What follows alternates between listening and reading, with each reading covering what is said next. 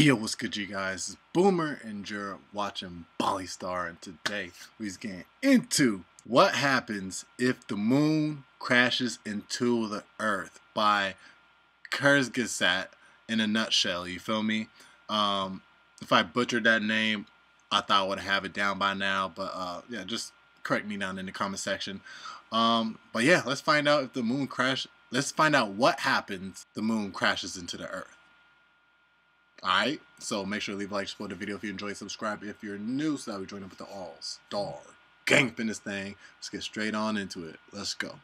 Today, we are answering an age-old, very scientific and important question. What if the moon crashes into Earth? It's more interesting and weird than you probably think. Let's start with the basics. Why isn't the moon on its way to crash into us already?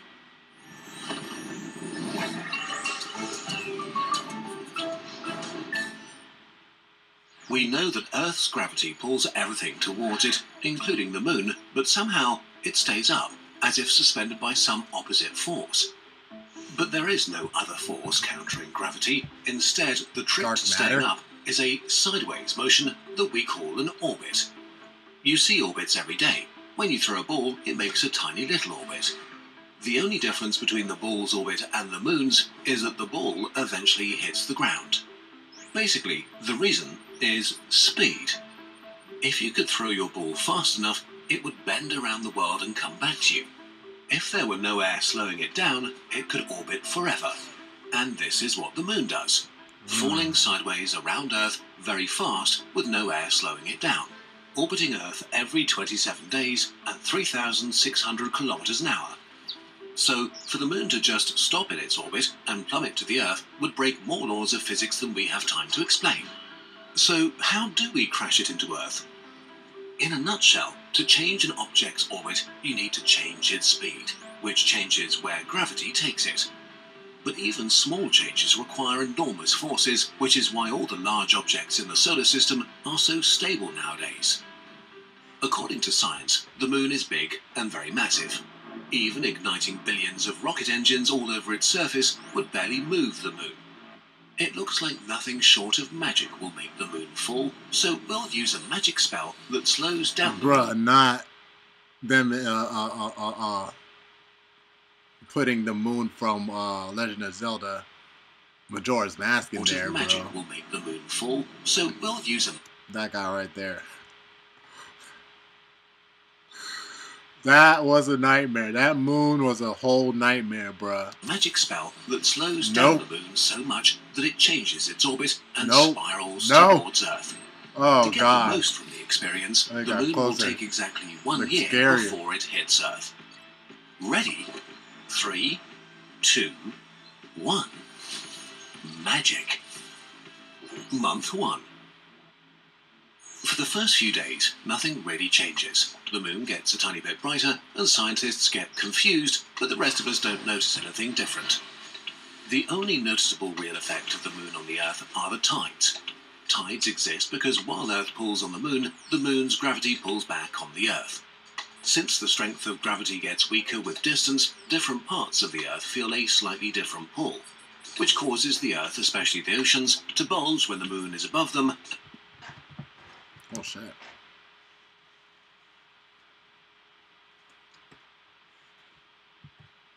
It's not. As Earth rotates every day underneath the moon's influence fluctuates, causing the water level of the oceans to rise and fall by about half a meter twice a day. But with the moon drawing ever closer, high tide gets higher every day. At first barely noticeable, within a month the moon has covered half the distance to the Earth, and ocean tides have grown to 4 meters. Every day high tide comes and waves flood coastal cities. And there's no end in sight. With the moon drawing ever closer, tides rise ever higher, inundating another city and more inhabited land with salty water every day. Month 2. By the end of month 2, the moon has covered 2/3 of the distance to Earth, and global infrastructure is crumbling as tides rise above 10 meters, displacing up to 1 billion people who happen to live near the coastlines. As ports become inoperable, shipping grinds to a halt. Not only will it slow down the delivery of Kurzgesagt products, but also less exciting things like food. Global communications fall into disarray. 95% of the internet is carried by ocean crossing cables, and while these largely don't mind the water, their terminals on land do. Living inland doesn't guarantee safety either. Tidal bores cause rivers to flow backwards, carrying salt water to contaminate surface and groundwater supplies. Gas shortages follow as all refineries near the coast are abandoned. Countries are left with the supplies they had on their shelves, and strict rationing will begin. In the cities, chaos reigns during the scavenging hours of low tide, while survivors take refuge in high-rises when the water returns. Like with toilet paper and COVID. 3 months in, and the moon is close enough to disrupt communication and navigation satellites. While it's normally far too distant for its gravity to cause any major problems for our satellites, the closer it gets, the more warped their orbits become. As their fuel for orbital corrections runs out, satellites careen out of control. Months 4 and 5. On Earth, the tides are rapidly growing to about 30 meters and will be reaching 100 meters in height in a few short weeks. At low tide, the ocean recedes hundreds of kilometers, exposing the continental shelf like vast deserts, while at high tide, walls of water drown agriculture, houses, and skyscrapers. And now, almost 5 months in, the apocalypse has finished its warm-up act. Since the oceans are on average only 3 kilometers deep, the tides have reached their maximum.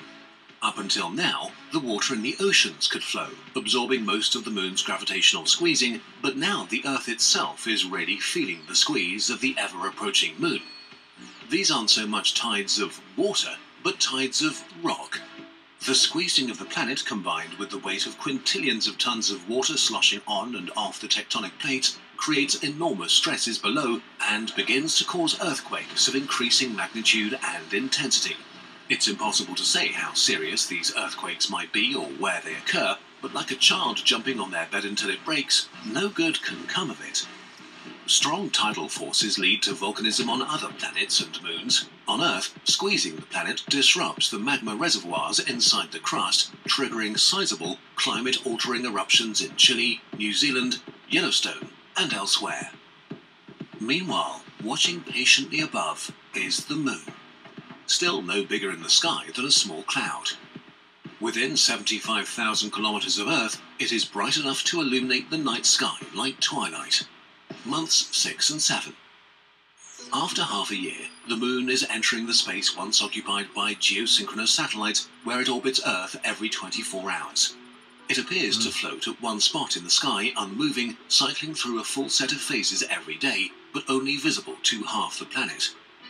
With the moon stationary above the Earth, the tides seem to freeze in place. Half the world flooded, half with its water seemingly returned to the sea, as if Earth is holding its breath to prepare for the worst. As the moon sinks further, you might wonder if its gravity would overpower Earth's, pulling you up and ending your misery. Fortunately not. The Earth's surface gravity is about 6 times stronger than the moon's, so even if the moon were hovering right on top of you, you would still stay on the ground. On the moon, things are different though. The near side of the moon is more strongly affected by Earth's gravity, so during the next few months, it starts to stretch forward towards the Earth into something of an egg, triggering deep moonquakes as the lunar rock flexes and changes shape.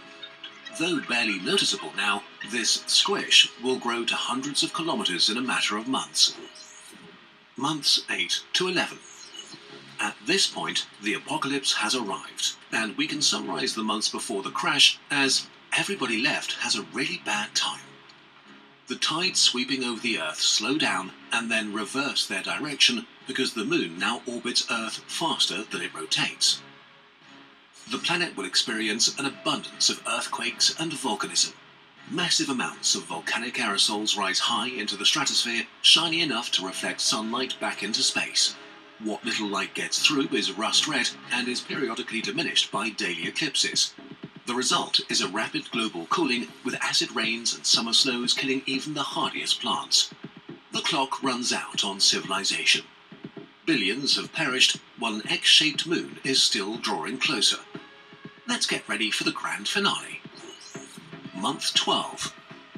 Finally, at the end of the year, the moon has reached the Roche limit. That's the point where Earth's gravitational pull on the moon is stronger than the moon's own gravity. Things on the lunar surface start falling towards Earth, and by the time it crosses 10,000 kilometers, the entire moon disintegrates into rubble, smearing itself into a massive ring system around the Earth. Fortunately, the moon's disintegration means the misery on Earth has ended. No moon means the general apocalyptic nature of things comes to a halt. The oceans recede, flowing off the land one last time.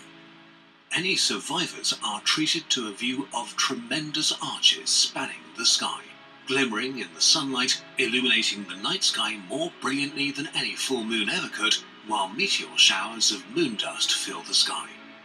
It's hard to say what happens next, but the tranquility may be short-lived. If too much moon dust rains down, friction heats the atmosphere, possibly boiling the oceans. If not, the enormous shadows cast by the rings, combined with all the volcanic and meteoric aerosols, block even more sunlight, and a period of runaway cooling could begin that freezes much of Earth's surface solid. In any case, at some point people will emerge again, from submarines or bunkers or mountaintops. They will not have a great time before rebuilding civilization, and their success is not guaranteed, but at least they'll be trying to do so with beautiful rings in the sky. Like Saturn. Bro, that is crazy, man. I don't even know what to say, bro. Like, just watching it at all, it's almost like watching a movie, for real. But y'all let me know your thoughts about down in the comment section down below. You already know it's Boomer and Jared watching Bali Star. Make sure to leave a like just below the video if you enjoyed it. Subscribe if you're new so that we join up with the all-star gang up in this thing. And I'm going to catch y'all up in the next one. 100. Oh! Yeah, yeah.